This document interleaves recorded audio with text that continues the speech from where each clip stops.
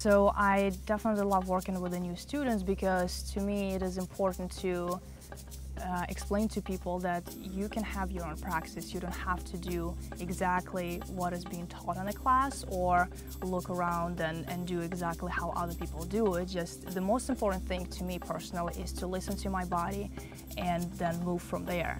So that's what I want to, the message that I want to deliver to the beginners especially, because if there's a certain pose that is too difficult and seems too difficult and actually creates pain in the body, don't do it. You don't need to. Child's pose is always a great option to any class, any pose. So that's definitely something that I would absolutely tell a beginner.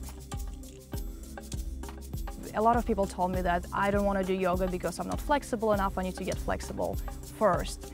Which to me, yoga is exactly what gets you flexible. So it's more important to start with a beginner's yoga, something that is more gentle on your body versus going straight into the power yoga or something more advanced. So if you want to get flexible, just begin stretching slower, like a slower vinyasa class or a yin yoga, which is what I teach. And yin yoga actually increases range of motion very, very quickly in a short period of time, and it's tremendous results. And it almost looks like you're not doing anything, but you're allowing the gravity to do all the work, and it's very gentle on the body, and it gives you the results and the deeper stretching.